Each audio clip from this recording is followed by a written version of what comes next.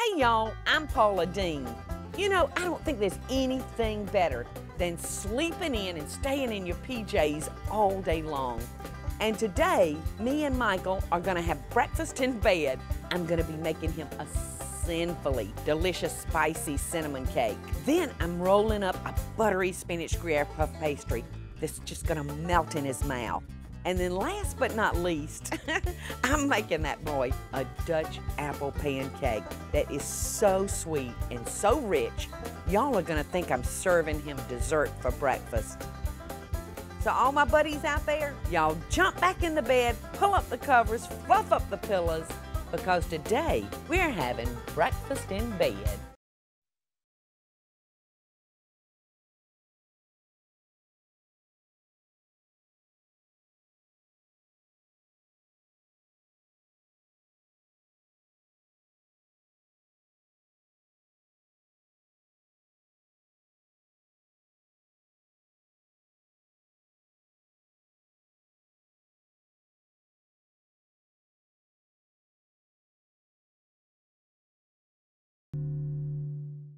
How would you like for me to bring you breakfast in bed? Oh, Michael, that would be so wonderful. Would you do that? I'd love to do it. You fix it, and I'll bring it to you. Wake me up when it's fixed. Well, okay, I guess that's better than nothing. Listen, Otis, he's already snoring again. All right, I'll be back. All right, wake us. Okay. Y'all go back to sleep. I'm going to cook breakfast. All right, call us Okay. when it's ready. You just get comfortable. There you go. Now, the first dish I'm going to start with this morning towards our breakfast is a spicy cinnamon cake. And it's going to be so quick and easy to make, it's not even funny. I'm going to start by breaking 4 eggs into a dish. I'm going to check those out, make sure those eggs are all right. And that one looks good. That one looks good. There's nothing I don't think, that brings me more pleasure than serving Michael breakfast in bed. But this morning, he wanted to serve me in bed, so I'm still gonna do the cooking. All right, I'm gonna beat our 4 eggs up. And to our eggs, I'm gonna add 1 package of spice cake mix.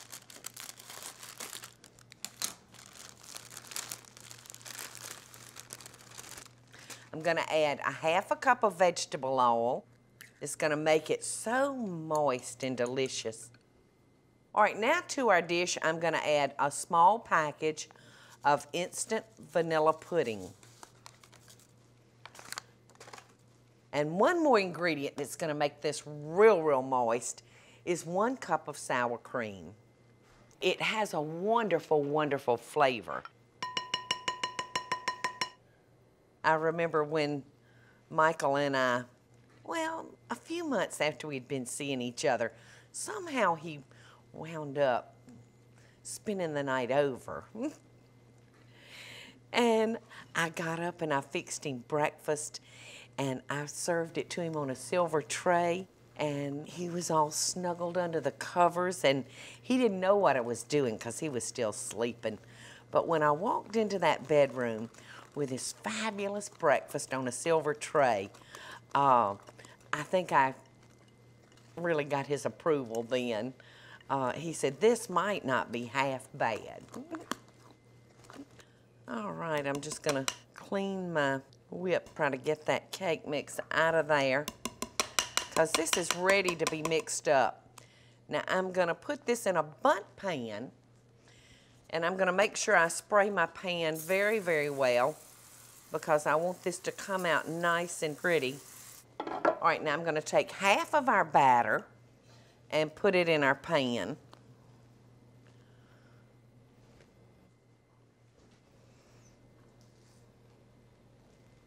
Just like that. That looks to be about 1/2, and I'm gonna spread that around and make sure it's even in our pan. Okay. Now I'm gonna take 1/2 cup of chopped pecans, 2 teaspoons of cinnamon, and 5 tablespoons of sugar. I'm just going to stir those together real good. And now I'm just going to take this mixture and sprinkle half of it around on that first layer. So when we bite into this, there's going to be a surprise in the center of our cake. All right, that's perfect. All right, now I'm just going to come in with the rest of our batter and scoop that evenly on top. This smells good already, and it's not even baking yet. All right, now I'm going to come in here and I'm going to spread out our batter, and that looks good. Now I'm going to come in here with the rest of our mixture and sprinkle it on top.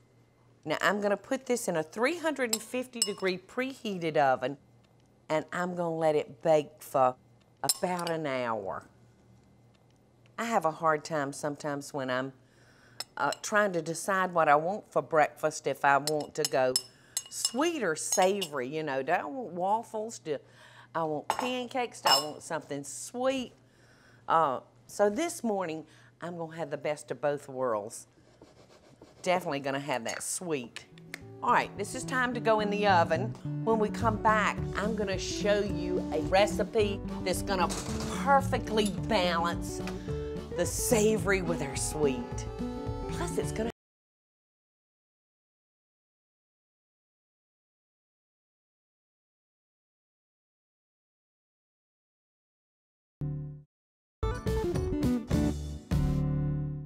Welcome back, y'all.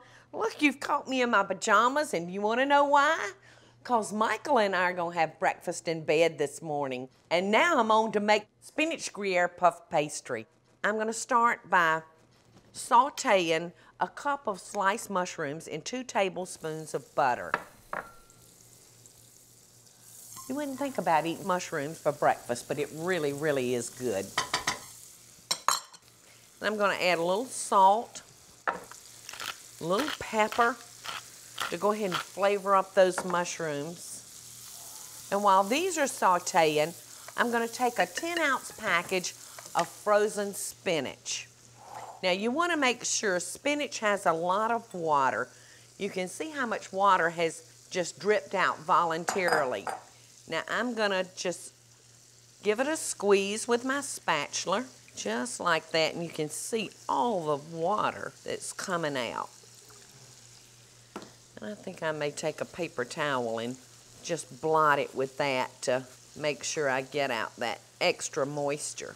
I'm going to dump that over in there in another bowl. And these are coming along nicely.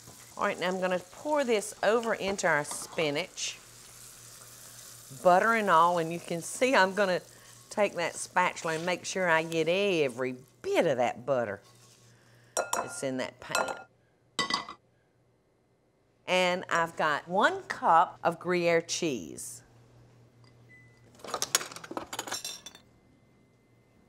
And I'm just going to mix that together. You wouldn't think about eating spinach for breakfast, but it really, really is good. All right. Now I'm going to brush our puff pastry with a little melted butter.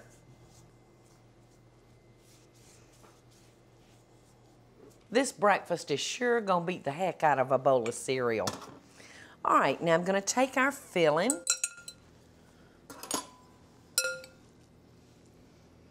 and I'm going to just spread it over our puff pastry.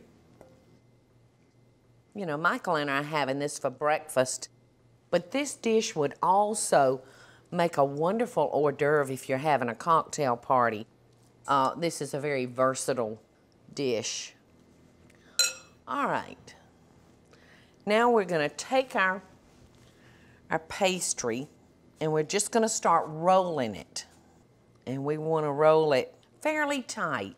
And I think you're probably getting the idea of what we're going to wind up with. Isn't that pretty?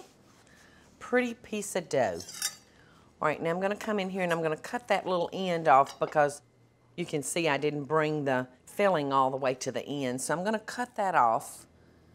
And then I'm gonna start slicing this into about 1/4 of an inch pieces, just like that. Now, if y'all wanna really get ahead of the game, you can make this ahead and put this in the freezer. And then all you have to do is pull it out, let it thaw for a minute, and then finish it up so you can really enjoy your morning in bed.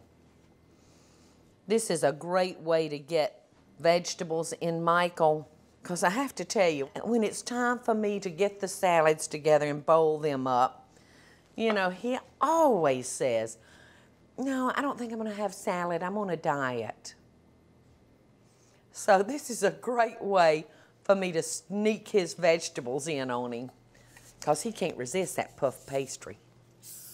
All right, I'm gonna give it a little bitty squirt. It won't take much because there is so much butter in puff pastry already. Now I'm just gonna lay these out on our sheet. So we're gonna put these in the oven, a 350-degree oven, and we're gonna bake them for about 20 minutes. But in the meantime, I smell something that smells so good, and it's telling me that it's ready. So, what you think? What you think about this cake? Lady Bird says she likes it. Look at that. And I'm just gonna sit that right there and let it cool for a minute. And we're gonna put in our pinwheels. Now I have another tray that should be ready. And they are. Look how good those look. And you can see what I mean when I tell you that these would make a wonderful appetizer at a cocktail party.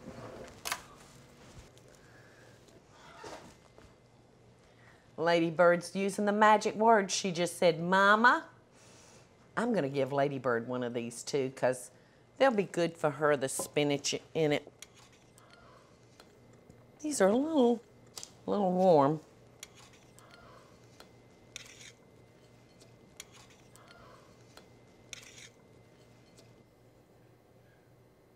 Look at these, they're so light, and look at the beautiful bottom, how brown it is. Mmm. Mmm. And the Gruyere cheese, it almost tastes like a cheese straw. Michael's gonna love them. But you know what? I've balanced our cinnamon cake with a savory. When we come back, I'm going back to something sweet. How about a pancake that you bake in the oven? Sounds pretty good, don't it? Mm-mm.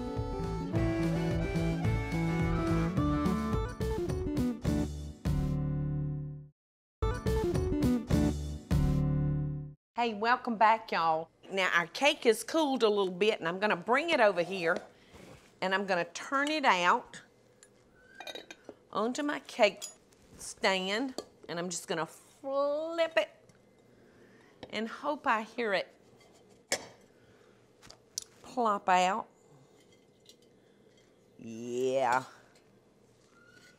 Look how good that looks. But because it's got the pecans and the sugar on the other side, I think I'm gonna turn it. There you go. I think this side's prettier, don't y'all? And I've got some beautiful pansies from my garden that I'm just gonna garnish it with. And then I think I'm gonna cut me just a little taste.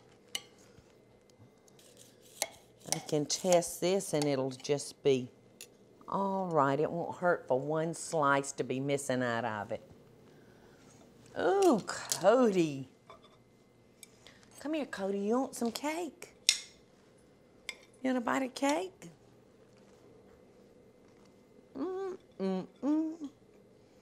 Oh, Cody.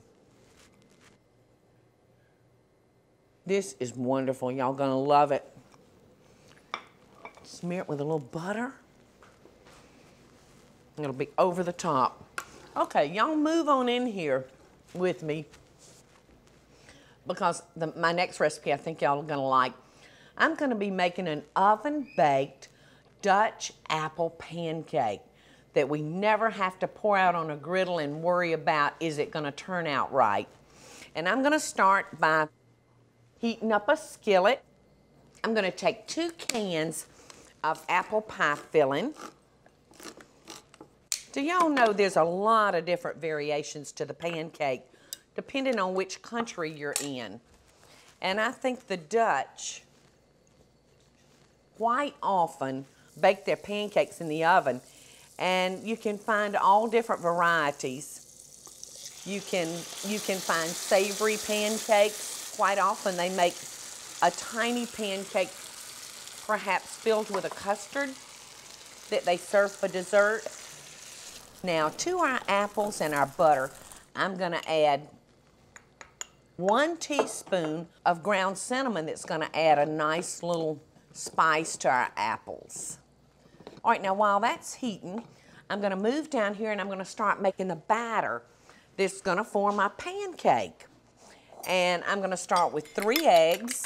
I'm gonna just give those a quick little beat. And then I'm gonna add a 1/2 cup of milk.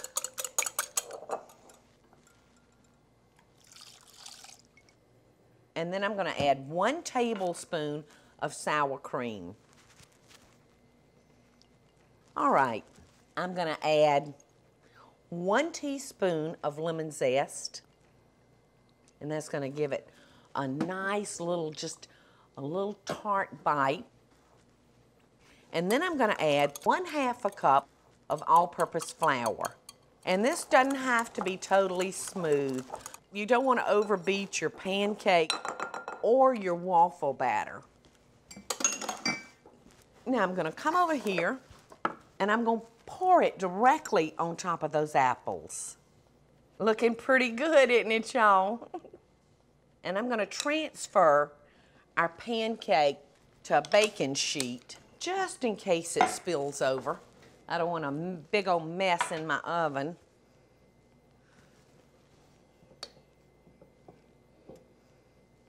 Ooh, ooh, ooh. Okay, so I'm gonna gently walk this over to the oven because you can see I got my pan really full and it's heavy. My arms almost have the shakes, it's so heavy. Ooh. Okay. All right. So in the oven that goes, and when we come back, just in case this dish hadn't been fast enough for you, I'm gonna show you some breakfast tips that are even quicker and a great way to start your day. So if you're short on time, come back because I'm gonna show you how to make up.